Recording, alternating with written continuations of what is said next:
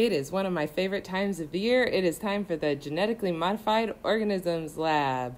So that really answers my first question. What are GMOs? They are genetically modified organisms, GMOs for short.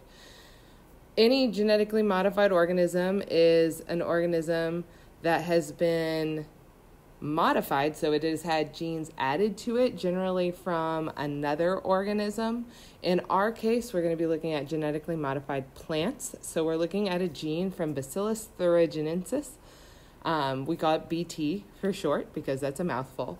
And that gene from that bacteria kills corn borers and silkworms. And so it's a great gene that you can add to plants to act as a pesticide without having to spray pesticides like from a plane all over a field that can get into the food chain and go up the food chain and get magnified. So by adding this gene to the plant itself, it's going to kill only the insects that are feeding on those plants. Of course, they can develop resistance, and that's a whole other issue that we don't have time for today. But that gene is engineered. So the organism is genetically engineered, and the gene itself also has to be engineered. So what does that mean? It means that it needs to be changed in such a way that it is actually transcribed in the new organism. So it's going to need a new promoter, and that promoter in most plants is going to, promoters in general, turn the genes on. That promoter for plants is from the cauliflower mosaic virus. It also needs a terminator, and in this case, we're using an enzyme terminator, or we're looking for an enzyme terminator from Agrobacterium tumefaciens. Again, another mouthful. We see that one or both of these changes to the BT gene is in about 85% of genetically modified plants. And so those are the two regions, the promoter and the terminator, that we're going to be searching for in this lab. The lab has 3 parts. On day 1, we're going to isolate the DNA. On day 2, we're going to amplify, which is just a fancy way of saying we're copying the genes. And on day 3, we're going to view the gene copies. There's 2 big biotech protocols that we're going to be trying out in this. That is PCR, or polymerase chain reaction, and gel electrophoresis.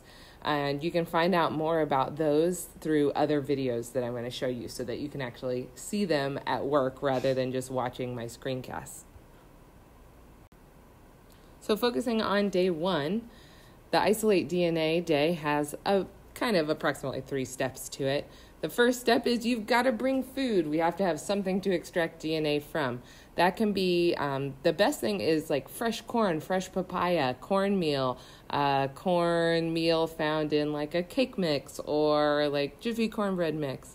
You could also do tortilla chips or puffed corn snacks or some kind of soy protein snack. So veggie burgers. I have gone to, like a gas station and gotten really, really cheap, like meat snacks, which are normally loaded with veggie-based protein instead of meat, and that's why they can be so inexpensive.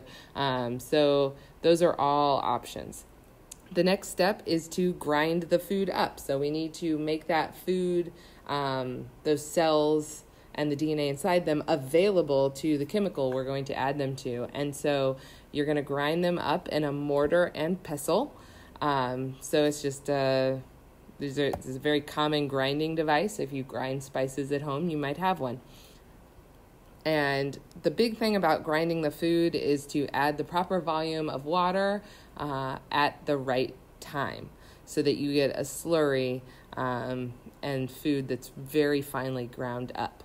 So you'd be working out your frustration on that food. So it's kind of fun to grind it up. Lastly, we're going to extract the DNA, and this is a lot simpler than it seems like it should be, because we're just going to add that slurry, an approximate or a very specific volume of that, to an InstaGene matrix, which comes from the company BioRad that creates this kit, and we're going to heat it up in a 95 degrees Celsius water bath, and then add it to a centrifuge to take all the solids out. And so if you're looking at these microcentrifuge tubes, this is my approximate drawing of one. When you centrifuge it, it creates like artificial gravity. So you're going to pull all the food solids and microplastics in the instagene matrix to the bottom, and what you'll have at the top is liquid with your DNA suspended in that liquid, or at least that is the hope. When we're doing this day one part of the lab, there's only one tool that might be new to you, and it's probably not, but that is the humble, the mighty, the transfer pipette. The transfer pipette, you may have used it. It's got the bulb at the top. I try to squeeze it before I put it in the liquid so that you don't blow bubbles, and like especially when you're working with a pellet that's been suspended by a centrifuge, you don't want to mix it back up with those bubbles.